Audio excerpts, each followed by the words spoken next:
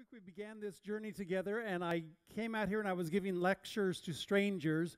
We've been on the ship for a week now. I know most of you. I can call you by name here in the audience. So now we're just talking amongst friends. This is going to be fun.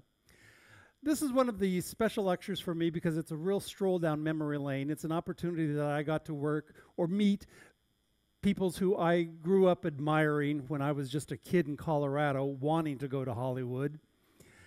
And for those of you who are around my age, I say this is going to be a fun stroll down memory lane for you too. For those of you who are under 40, it's a history lesson. Take notes. I'm going to begin the thanks for the memories today with Mary Tyler Moore. We sadly lost her last year, and I put her very first because Mary Tyler Moore gave me my very first job in Hollywood.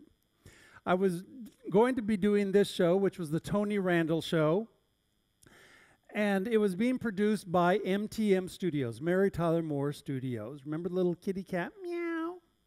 Well, Mary had just finished the remarkable Mary Tyler Moore Show. This was like in December of 1977. That series had ended, and Mary was working on yet another new show. It was just going to be called Mary, and she wanted to do her own musical variety hour. Well, the Carol Burnett Show had just ceased, and with the end of the Carol Burnett Show, it was sort of the death knell for musical comedy shows. Ed Sullivan was off the air. Carol Burnett was no longer around. Mary tried this show. It only lasted a few episodes. Does anyone even remember Mary? She wanted to be a singer and dancer like crazy, and the audience just could have cared less.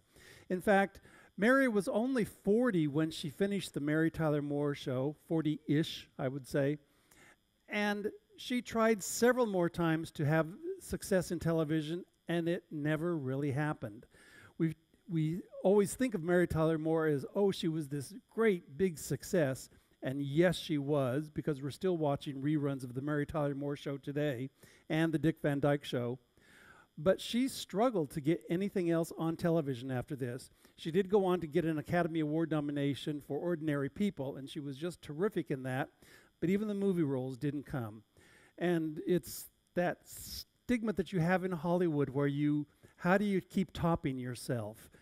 And will the audience accept you? The day that I met her, she was in an office. It was completely black. She was wearing dark clothes. She was smoking a cigarette. And it just seemed like when you think of Mary, you think of sunshine. And it was the darkest image I could imagine as the day that I actually met her. I was actually getting my first paycheck from her husband at the time, who was Grant Tinker. And he was the head of MTM Studios. But I was working on the Tony Randall Show. For those of you who were at my first lecture, you'll remember me saying that I was working on the Tony Randall Show. I did half of a script, and CBS canceled the show. And there I was, out of work, 24 years old, nothing to do. Tony Randall, what a character he was for a wide-eyed kid who was just coming to Hollywood. He was just all over the set. He was crazy. Other people who were on that show was Swoosie Kurtz. Do you remember her? I just saw her in a movie just a couple weeks ago. She's now playing Grandma in Overboard, the new remake of the Goldie Hawn picture that now has Anna Faris in it. She's in that. Alan McCleary was also in this show. This was a fine entrance into Hollywood, let me tell you.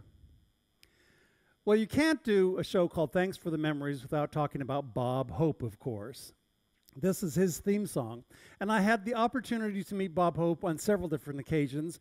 The time that I'm going to talk about right now was I was invited to Bob Hope's 90th birthday party. And NBC would always do specials with Bob Hope, and they were going to be televising this big event for his 90th birthday party. So it was being taped at NBC Studios in Burbank, California, and I found myself seated right up front at a big table right in front of the stage, and there were 6 of us seated at this table. And I looked around, and I was amazed. I was sitting next to Dorothy Lamour. I was sitting there with George Burns, oh God himself. What a great evening this was. Well, as I said, Dorothy Lamour was there, and at one point, after dinner, she came up on stage, and she was doing some banter with him, which they were going to be recording for television. Well, Bob is 90 years old at this point. He has a hearing aid in his ear. He doesn't hear very well. And they were flubbing their lines like crazy and doing take after take. Well, Dorothy Lamour came down, and she sat down afterwards, and she was miffed, and she said, "Damn him. When we were making movies together, he jumped all over my lines, and he's doing it again today."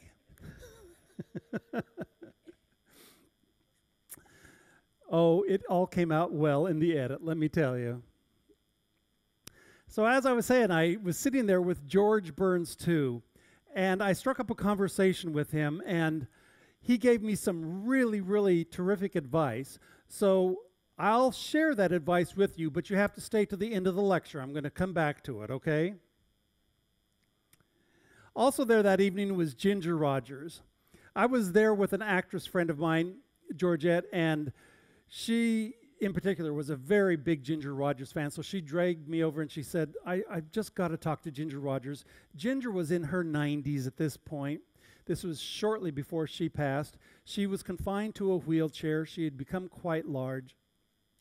And Georgette went up to her and told her how much she loved all of the singing and dancing that she had done over the years. And Ginger sat there and she literally, tears welled up in her eyes. And she grabbed Georgette's hand and she said, "Thank you so much." And I guess I came to appreciate then that everybody really likes to hear from the public and get that kind of a reaction. And she was just up there doing her job the best she could. And you just don't realize how you touch people and reach people. And it was a very heartfelt moment. I'll never forget it. Two other guys who were there that night were Phil Hartman and Michael Richards. Phil Hartman, you might remember from Saturday Night Live. Unfortunately, we lost him much too soon, too, when his wife shot him about 20 years ago. And Michael Richards, Kramer from Seinfeld, remember him? Well, Michael Richards and I went to school together. We both went to San Diego State University together. These two were having a fun time at this 90th birthday party for him. They were dressed up as Civil War veterans. And they were reminiscing about, remember Bob Hope always entertained the troops every Christmas time? They were reminiscing about when he came to the Civil War and entertained them. One was from the North, one was from the South, and they got into arguments about what Bob was doing for them. It was a lot of fun. Well, as I said, I went to school with Michael Richards, so I'm going to put a little segment in the show right now where I talk about the friends who I went to school with at San Diego State University. It's kind of fun to look back at your mates in college and everything, and you sort of wonder at the time who's going to be successful, who isn't going to be successful. It was a level playing field for all of us at this point. But here are some of the people who I went to school with who actually went on to be quite famous. Julie Kavner. She played Brenda on Rhoda. Anyone remember Rhoda and Brenda from the Mary Tyler Moore Show? This was the spin-off of the Mary Tyler Moore Show. And Brenda, or Julie Kavner, graduated 2 years ahead of me. I was just a sophomore when she graduated from San Diego State. But she went up to Hollywood and she got an agent, she was doing the audition thing, but mostly she was a temp secretary. And she got a chance to audition for the pilot of Rhoda, which she auditioned for, but she did not get the part. They taped the pilot of Rhoda, and CBS said, yes, we're going to put it on the air, but we really don't like the actress who we put in there as Rhoda's sister. But they called Julie back and gave her a second audition, and she landed the role. Well, I can tell you, back at San Diego State, there were hoops and hollers like crazy. We thought, yay for Julie. If she can do it, there's a chance for all of us. Another one, oh, you may remember her now. She's the voice of Marge Simpson. She's been the voice of Marge Simpson for 25 years now, and I think it's made her a gazillionaire. She's doing very well. She was also in a lot of she performed with Tracy Ullman in all of Tracy Ullman's various TV shows that she had, and she did quite a few Woody Allen pictures as well. but it's probably Marge Simpson that she's going to go down in the history books for. This is David Leisure, and we went to San Diego State too. That's him on the left-hand side, up top.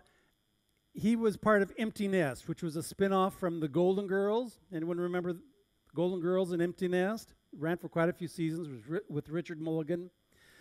I can remember once I was living in North Hollywood and some old classmates gave me a phone call and they said, David Leisure's living out of his car. Can you come up with $20? We're trying to pay his rent this month.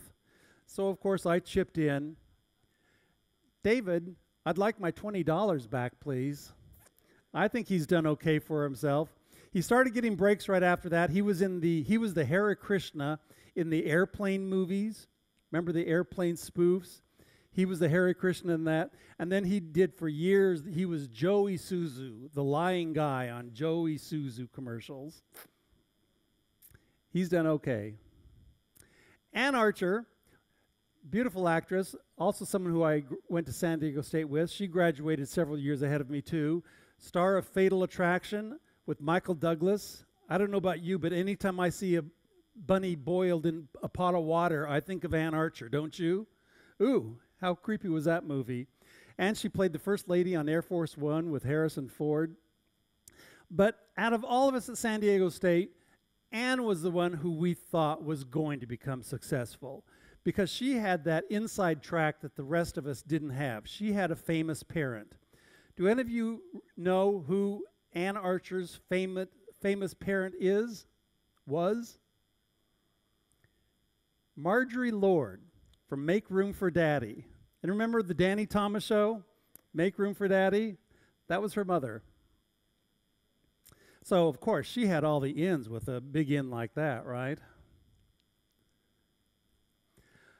Well, back during my struggle years when I was knocking on doors around Hollywood, I had written a play and was getting quite a bit of attention.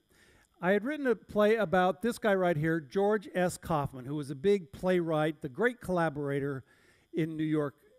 Here he is with Moss Hart. Together they wrote You Can't Take It With You, The Man Who Came to Dinner. Lots of wonderful shows. He was very big back in the 20s, 30s, and 40s. Well, he was an old curmudgeon of a guy, and I was writing this play about him, and it was getting a lot of attention. And my agent called me one day, and she said, David Chasman, who's the president of MGM Studios, has read your play, and he'd like to discuss it with you. Do you have time for lunch? I said, yeah, I think so. So I went to have lunch at the MGM Studios. Oh my, it was such a pleasure to go through the regular commissary and head on over to the executive lounge with the president. We were sitting there and we were discussing my play, and he looked over my shoulder at one point and he saw somebody and he motioned him like this. And he said, oh, I hope you don't mind. I asked someone to join us for lunch. Guess who he asked? Cary Grant. Did I mind having lunch with Cary Grant? Are you kidding me? So there I was. I was absolutely starstruck, mesmerized. I don't remember saying another thing for the rest of the afternoon, let me tell you. But Cary Grant was there, and I just remember the conviviality. He took himself so lightly. He brushed things off his shoulder, and he just laughed about everything. At a certain point, I looked, and he was going like this and motioning somebody else over to the table. And this is who came and joined us. Art Linkletter. And Art Linkletter and Cary Grant were best friends. Who'd have thunk? I would have thought that they inhabited two different universes, one being a big movie star, one being a daytime television guy. But they were both MGM board members, and they had known each other for years, and oh my goodness, the banter that went back and forth between these two, it was just such a fun afternoon. I also remember taking mental notes, looking at Cary Grant, who was dressed to the nines, and I thought, David, this is what success looks like. I never quite achieved it, but I know what it looks like. Later that afternoon, I was back at my apartment in North Hollywood. I was downstairs. I was shoving quarters into the laundromat, doing my laundry, And I literally pinched myself at one point and I said, "You had lunch with Cary Grant today. Can you believe it?" One of my favorite fond memories. So as it turns out, David Chasman really didn't help me that much with my production, getting this play produced, but this gentleman did. Uncle Milty, and he truly became like an uncle to me. He took an interest in it. He had known George S. Kaufman, and he sort of took me under his wings, and he helped open doors for me around Hollywood, introduced me to people. He was just a terrific guy. He introduced me to Natalie Schaefer. Remember her from Gilligan's Island? Yes, lovey Mrs. Thurston Powell. Thank you. And she had had an affair with George S. Kaufman. George and his wife had a special arrangement. They had an open marriage way back when. And she sort of fell in love with him. And she told me the story where she called him one night and she said, oh, George, I have such a headache, such a headache. I need you over here. Won't you please come over? And he said, okay. So the great old curmudgeon, about an hour later, there's a knock on her door. She opened the door, and there was George. He handed her an aspirin and walked away. That is so George S. Kaufman, let me tell you. But we ended up doing the play. It didn't make it all the way to Broadway, but we had several productions of it in the Los Angeles area, and Natalie Schaefer was at every performance, I can tell you. Great support. There she is, Lovey. Well, again, as I was starting to work in Hollywood now, those of us who are writers and producers, well, everybody in Hollywood, we end up at Nate and Al's in Beverly Hills. Any of you been to Nate and Al's in Beverly Hills? It was sort of the big hangout for everyone.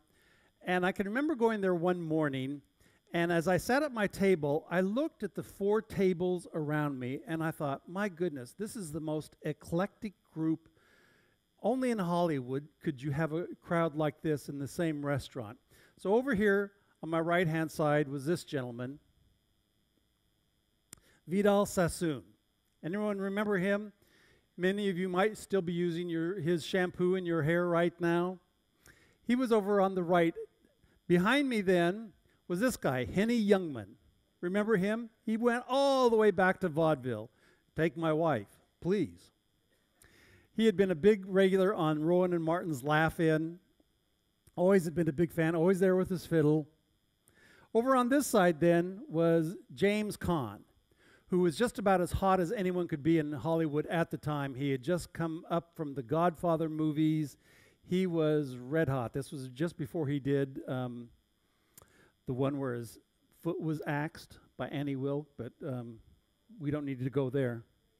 And then a young man came in and he sat at the table right in front of me, and about 3 months later, he had an album that came out that kind of sort of went through the roof.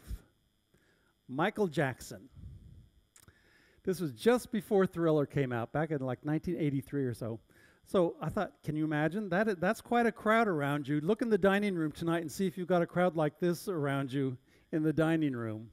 Fun times.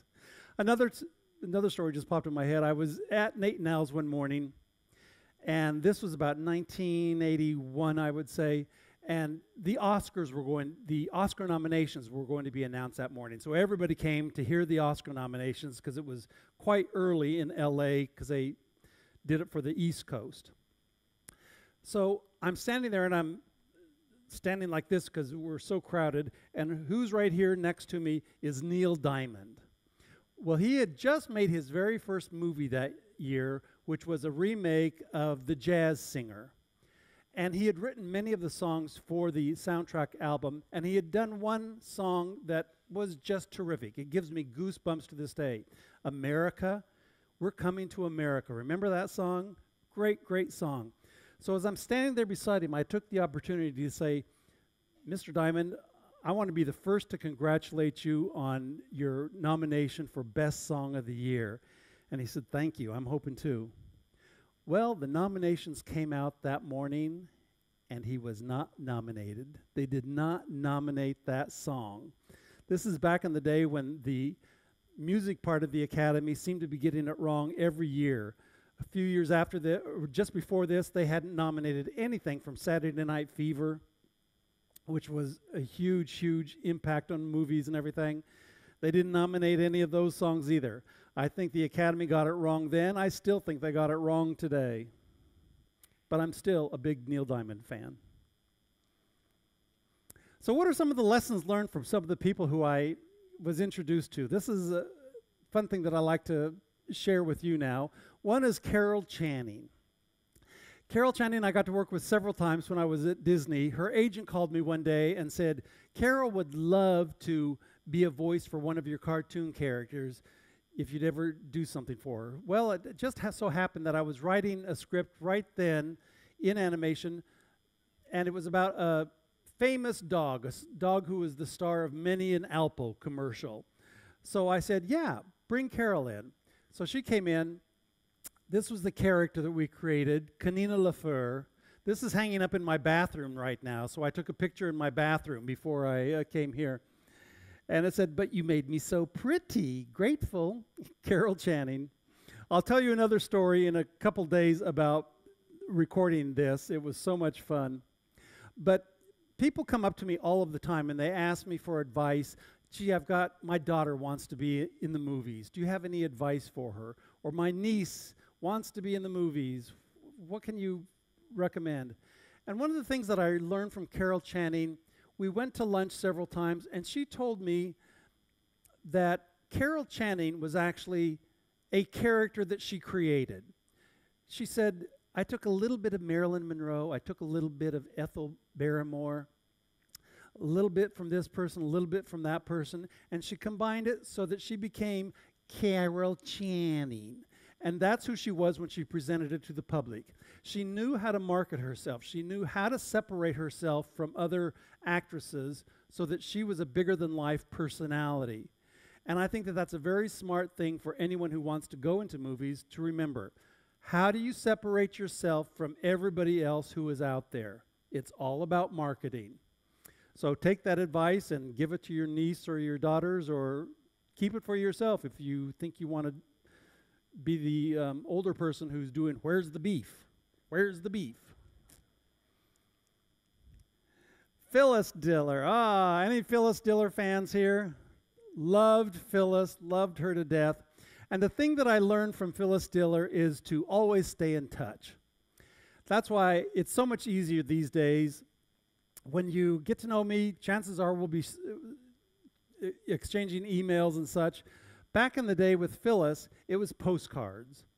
And just out of the blue, you never knew when, but you would get a postcard. One was from Hawaii, beautiful picture on the front, turned it over and it said, having a wonderful time here in Hawaii. So glad you're not here. Phyllis. Another one I got another day, and these are all in my scrapbook now. It was, it's a beautiful day. Think I'll get a nose job. Phyllis. Well, Phyllis was so good about keeping in touch. Now, I went to her home several times, and you would think that someone who looked like this and all the stories about her and Fang, you would have thought that her house probably was a monstrosity like this. No, no, no, no. One of the most beautiful homes in Brentwood that I've ever been to, and she had a big classical baby grand piano right in the living room there, and she was a classical pianist. I don't know how many of you know that, but she could play the piano like nobody. Great, great lady. Really miss her. Another one is Debbie Reynolds. This was during my struggle years when I was living in North Hollywood. I was still trying to furnish my apartment, and right across the street on Lankershim, there was a furniture store, Wirtz Brothers Furniture. So I went over there one day to buy a couple of chairs that I needed, only to find that Wirtz Brothers was completely boarded up. It said sold. Nobody was around. Well, I'm walking around, I'm looking in the windows, and who do I see in there? The only person in there is Debbie Reynolds. She was in there, and she bought the Wirtz Brothers place, and she let me in, and she sort of showed me around. She said that there's no place in Hollywood where anyone can rehearse. So she was going to turn that big warehouse into a rehearsal studio. Do any of you watch Dancing with the Stars now? And you always see the segments where you see the dancers rehearsing with the stars and such. Chances are that's probably being taped at the Debbie Reynolds rehearsal studio. It's still there to this day. It's been there 40 years now. Great, great place. Debbie told me she was there, she was wearing a caftan and she had this big turban on her hair. She looked a wreck.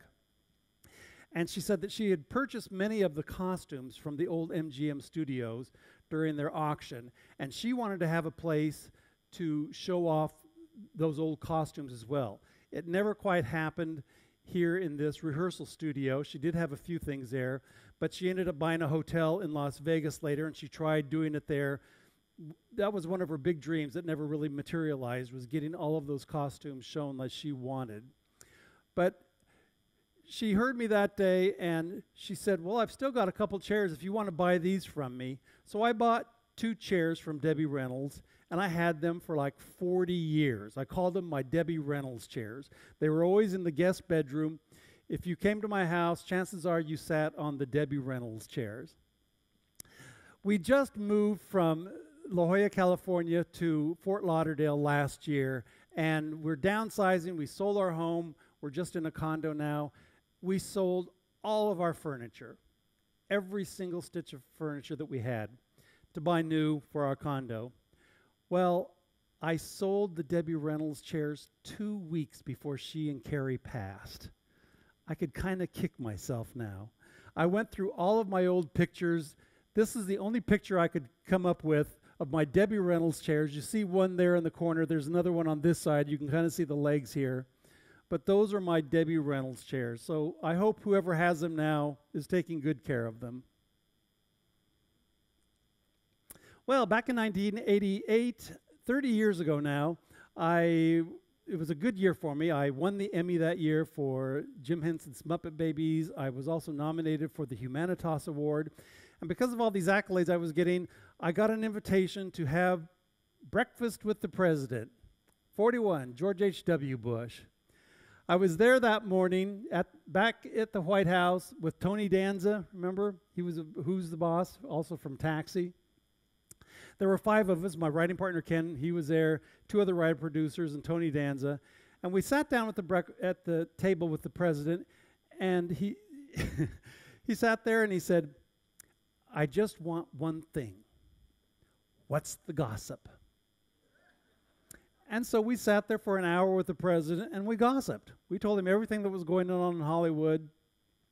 Tony Danza was trying to get me to be on his show at the time. I had already signed another contract with Universal Studios at the time. But we just sat there and gossiped. Finally, at the end of the breakfast, the president got up. He sort of straightened his tie, and he said, well, I thank you. I can't wait to tell Barbara. So this is the 2 of them. We lost her earlier this year, but I'm hoping that Barbara had a nice evening with the president that night, and they gossiped together. Fun, fun memories. Also that year, I got an invitation to meet the Pope, Pope John Paul II. And he came to Los Angeles. I got an invitation. And yes, he gave a speech. It was kind of boring, if you want to know the truth. But it was who I was there with and who I was sitting with at the table that made it such a fascinating day for me. I was there with Bob Hope again, second time to meet him. And Oliver Stone. This was during the time, he had just finished the movie JFK. And big director, won the Oscar for Platoon. Fascinating guy to sit there and talk to. As were this couple, Marlo Thomas and Phil Donahue, charming couple. It was just a great day, and to commiserate with these people. Once the Pope left and got all the attention off of him, then we had ourselves a real fun time. Great memories. This is Olga King. We lived in England for 5 years, from 2002 to 2008, 6 years almost. And Olga was my next door neighbor, a lovely old lady. She just passed a couple years ago. She made it to 97, good for her. But Olga was getting up there in the years, and she couldn't turn on a light switch without my help, I promise you. So I did everything for Olga, but it was all everything I enjoyed to do. She was such a treat, so much fun. And whenever her brother came to town, she always made sure that we had lunch. She always wanted me to have lunch with her famous brother. Any idea who her brother might be? Engelbert Humperdinck? Remember Engelbert? There was a 16-year difference between the two of them. He's really Jerry Dorsey, and he lives in Leicester, England now. He's still out there performing. I drive through Vegas every now and then and see that he's still headlining. He's in his 80s now, but he's hanging in there, and good old times with Engelbert. I also got to meet Margaret Thatcher once upon a time, and my writing partner, Ken Kuntz, was very much enamored of, he was a big Margaret Thatcher supporter, really admired her. And we had a secretary when we worked at Universal Studios, and if you wanted something done, you just asked Jackie. Jackie could get everything done. So Ken went up to her and he said, I want to meet Margaret Thatcher when she comes to the studio. And Jackie arranged it. So the tour bus came out, and there was Ken ready to meet Margaret Thatcher. I met her. Mostly they were talking and commiserating, and I was back with her husband, David, I believe his name was. But he finally just yelled, can we get this tour going again, please? And separated the two of them. I particularly thought about Margaret Thatcher when I saw the movie Iron Lady with Meryl Streep. Did you see that? I thought she just did a knockout job of portraying Margaret Thatcher in that movie. Great movie, great lady, great Meryl Streep. When I was working at the Walt Disney Studios, I was located in the Burbank, Hollywood area, working at Disney at the time, but I had to go to Florida for one reason or another. This was back in the early 90s. And Disney asked me, well, while you're down there, would you mind doing, I was the voice recorder for all of the animated shows that we were doing up in the Burbank area. So they said, would you pick up a couple of commercials and things that we need recorded while you're down in Florida? So I said, okay.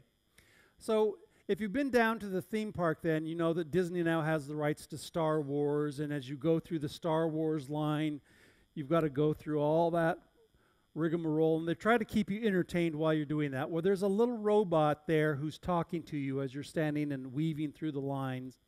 So we recorded that day. We sped up the voice so that you wouldn't quite recognize it, but do you know who that voice is? Pee-wee. Paul Rubens.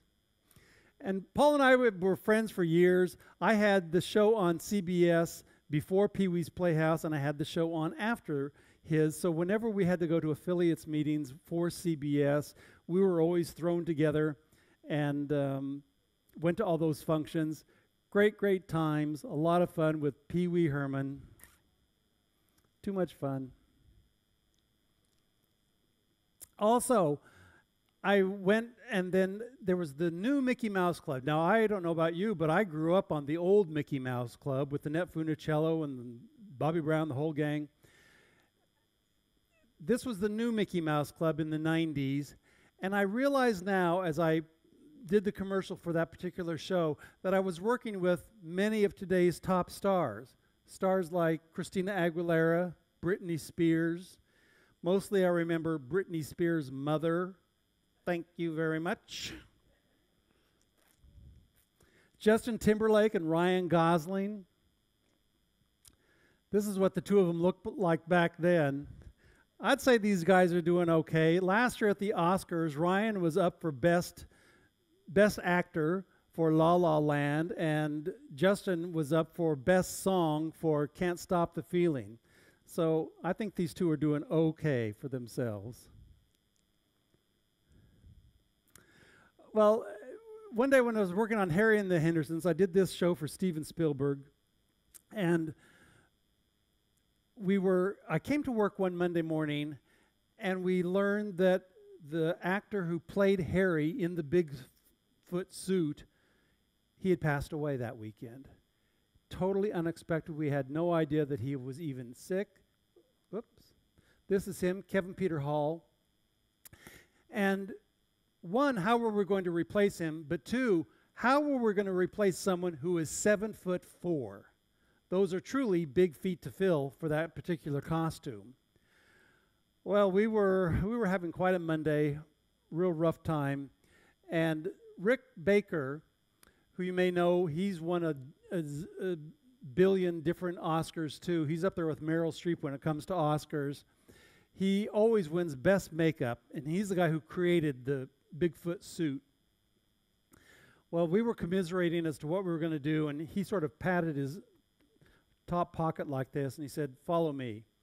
So we walked out of the sound stage that we were working on, and we walked up the hill back, the back lot of Universal Studios there, and we went up to this place, the Bates Hotel. Remember this from Psycho? Can't you see Norman Bates running out in his mother's outfit there? Well, we sat up on the porch there, and we kind of smoked a doobie for the afternoon then and made ourselves feel a little bit better. But now as we're sitting there crying in our beer, all of the tour buses were coming up along from the Universal Studios, and there we are just waving to all the people from Norman Bates' house. Oh, I can only imagine what they thought. Fun times, fun times. Okay, so we're back to George. So while I was at Bob Hope's 90th birthday party, we were sitting there, and I thought, you've got George Burns here. He was 97 at this point in his life. And I said, Mr. Burns, if you wouldn't mind sharing with me, what do you think has been the success to your, what are the keys to your success and longevity? And God bless him, he really took me seriously. He sat there, he was puffing his cigar. He puffed, he looked at me, and at one point he said, "Keep breathing."